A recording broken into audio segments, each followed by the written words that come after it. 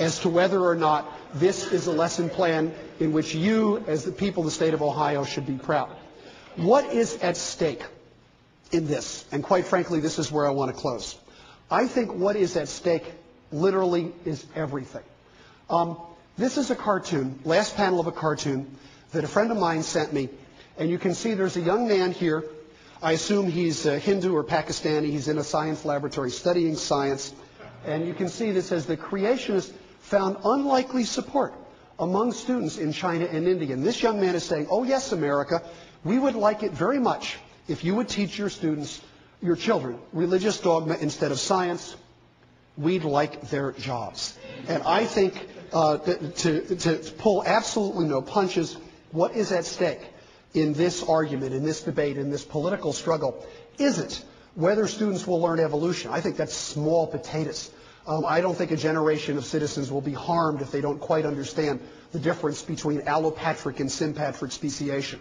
I think what is difficult is to contemplate a generation of Americans growing up with a wedge driven between them and science. And the intelligent design movement proposes to drive exactly that wedge, which is aimed to produce what they call a theistic science. If that happens, then something that all of us in this room have taken for granted during our lifetimes is going to change. And that something is that the United States is the worldwide leader in scientific research and technology.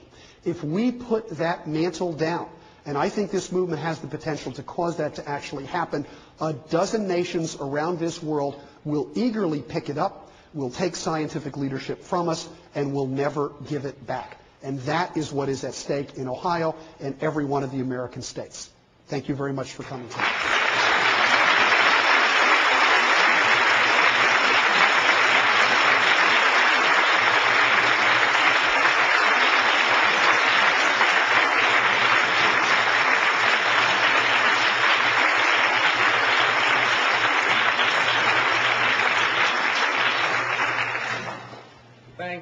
Professor Miller very much for his talk.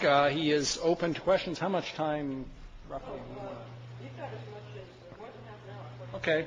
Whatever he wants to. Fine. It's on the webcast through 9 o'clock. Okay, we'll figure that's probably a reasonable time. I'm going to moderate this, which means simply that I will point to people to stand up and ask questions. And Patricia has suggested that I might contribute any comments that I would find helpful, but I will try to be very restrained in doing that. So who has questions? Yes.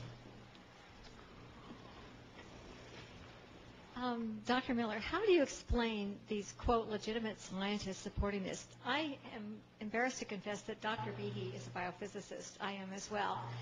And I was shocked to see that he was doing this. I've known him for many years.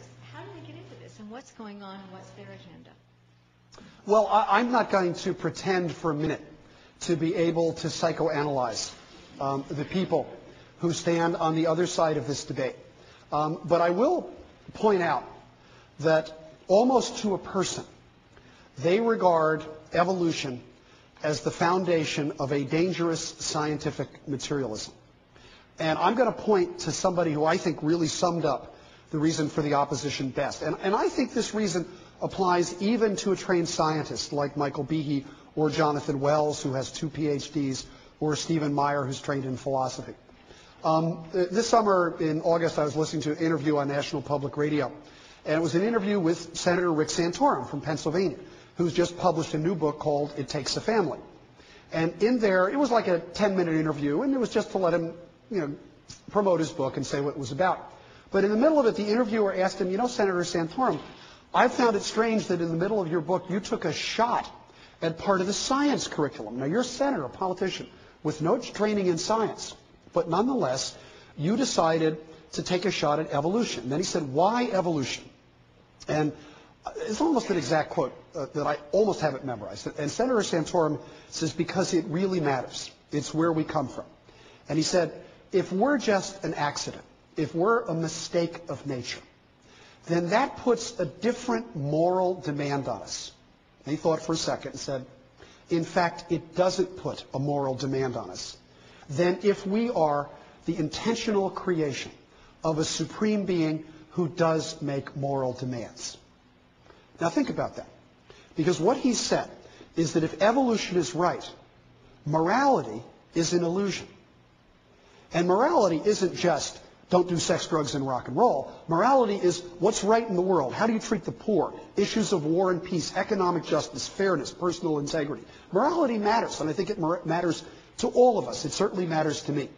If you actually come to believe that evolution as a doctrine invalidates any sense of morality, you're going to oppose it, whether you think it's scientifically justified or not. Now, I'm not going to pretend to look inside Dr. Behe's head and see if that's exactly what is making him tick. But I do know he has said very clearly that he thinks evolution and evolutionary materialism is a morally destructive doctrine. And I would assume that's the source of the motivation. Next question. Got one up on the balcony. Okay, up there. Nice and loud. You'll have to talk loudly. Sure. These folks wouldn't participate through the political process instead of the scientific process unless that's where the fertile ground was. I spent a lot of time on the political left and noticed that hostility towards science is just as great there. The New Age stuff you were talking about, astrology, etc. You betcha. So Yeah. what is it that we ought to be doing better?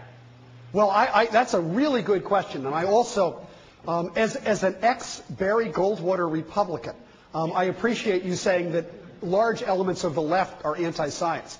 And it certainly is true. And you see this, for example, I think you see this most clearly in the European left, where the European left has been enormously hostile to science and technology.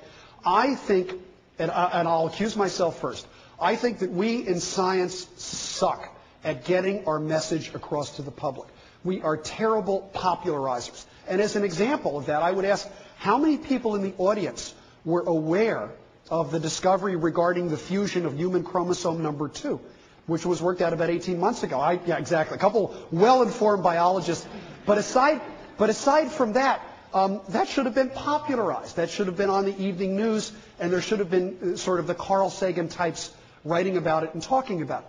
And part of it is because, quite frankly, we in science, we have the best jobs in the world. I mean, how cool it is to be able to walk in your laboratory in the morning and say, gee, I wonder what I shall try to discover today. And you know what? That's the job that I have, and a lot of other people in this room have too, and that's cool.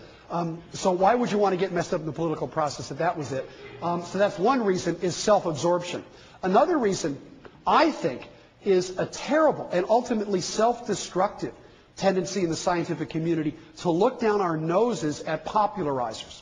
Example, Carl Sagan, who I think was the most effective popularizer of science in the last 30 or 40 years, in many circles was looked down upon by his colleagues in the astronomical and physical science community.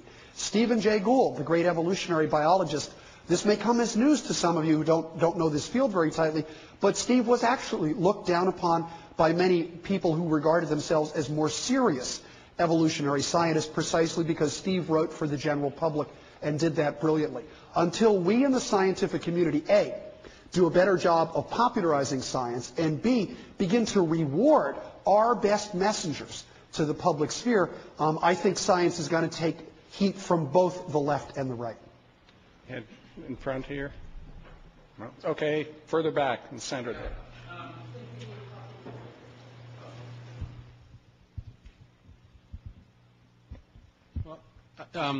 Speaking from the left,